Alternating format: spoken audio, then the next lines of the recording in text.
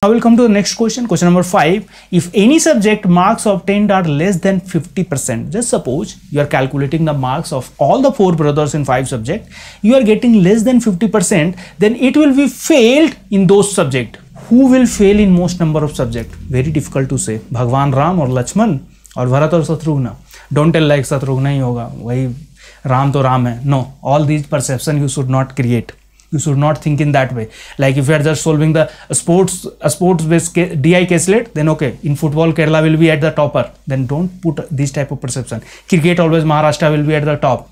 If any match happening in Ranji Trophy between Maharashtra and Bihar, then you will tell okay, Maharashtra only will, because in cricket Maharashtra is in the top. No, this type of perception we should not keep. Same way here, don't think okay, Ram cannot be the answer because Ram cannot be fail in most number of subjects. Here just as a mathematics, Ram also can be, Lakshman also can be. But one thing is sure, based on the data we got, Bharat is at the top.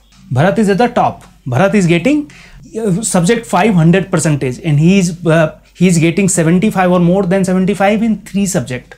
Just last question we have seen. Then here also, based on the same data, we will try to understand how many subjects they are getting less than 50%. Ram, this is 46.67, 1 subject. Lakshman, 1 subject.